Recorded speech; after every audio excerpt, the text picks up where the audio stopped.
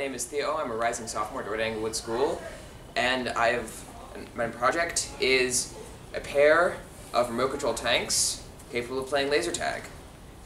To demonstrate, I have my controller kit.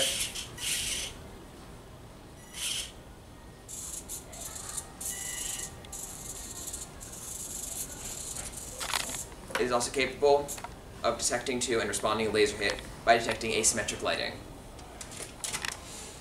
It works using an Arduino and a transceiver module, which receives signals from my controller, which is controlled using these two analog sticks and an Arduino Nano. Both tanks are roughly identical in construction, the only differences being battery placement, track design, and turret design.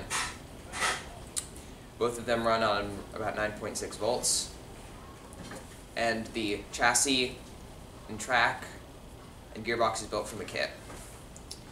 Some challenges I encountered during this project were significant difficulties with controllers, first PlayStation 2 controllers, and incredibly poor reliability, which led to using NRFs, which I had a lot of problems with connections between the NRF and the Arduino, and some problems learning to code for it. The things I've learned from this project are how to code for Arduinos.